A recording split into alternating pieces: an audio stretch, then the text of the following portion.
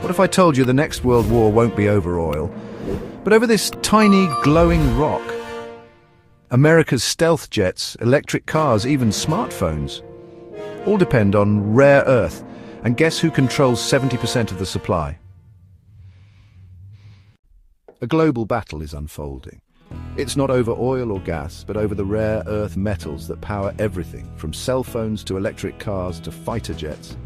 This is the rare earths war, and China has struck first. In April, President Trump raised tariffs on Chinese goods to a punishing 54%.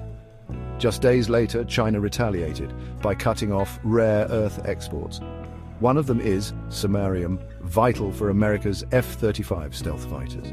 Result, factories were shut down. The European Union felt pain seeing strategic projects in danger. Trump scrambled to negotiate 3 deals in 6 weeks. But the damage was done. Supply chains were snapped.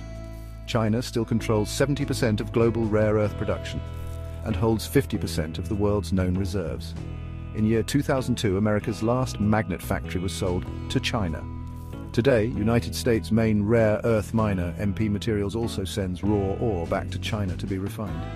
This means USA dig it, but China own it. This isn't new.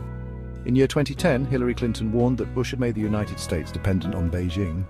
In year 2020, Trump signed orders to rebuild domestic rare earth production. But guess what? Little happened.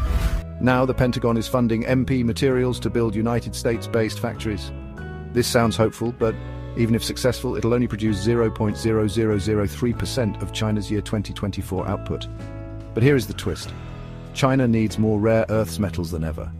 Over 50% of its imports now comes from Myanmar. Yes, the dragon is eating its own tail.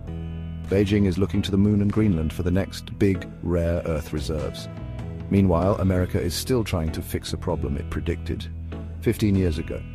And every delay costs the United States the future.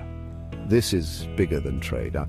It's about who controls the building blocks of the modern world: electric vehicles, missiles, satellites, smartphones. And right now, China holds the cards. The question is, can the United States catch up before it's too late? Subscribe for more real-world geopolitics and tech warfare unraveled in under 3 minutes.